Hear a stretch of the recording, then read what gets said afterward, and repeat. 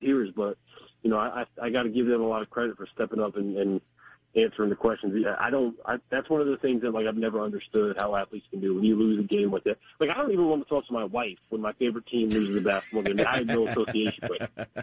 But yeah, and then they're up there with that kind of collapse, asking questions from idiots like me and you. I don't know how to do it. Yeah, Cam Newton would have left several times during that whole thing.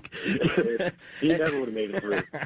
And the other second-round action, look, as much as you and I crushed Syracuse for getting into this tournament, I'm not going to sit here and be one of those people that says, see, they deserve to get in because now they're in the Sweet 16. They played Middle Tennessee in the second round. That was a gimme. But now the Cuse find themselves in the Sweet 16 with an opportunity to beat Gonzaga and go to the Elite Eight. I can't explain it, Rob. Good for them, right? Good for them for making it this far.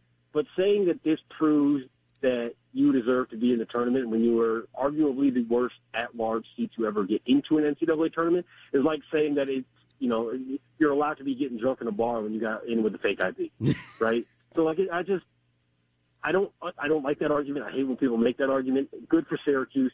Great story. I'm glad for the kids. They got absolutely screwed last year. These kids got what their school did to them by taking away the chance to play in the ACC tournament and the NCAA tournament or the NIT, whatever it was, that self-imposed postseason ban, that was a terrible. I hate that. I hate that. I hate that. I hate that. So I'm happy for them that they're here. They still shouldn't have gotten in the tournament. That's a great point, but the ACC now has 6 teams in the Sweet 16, and none of them play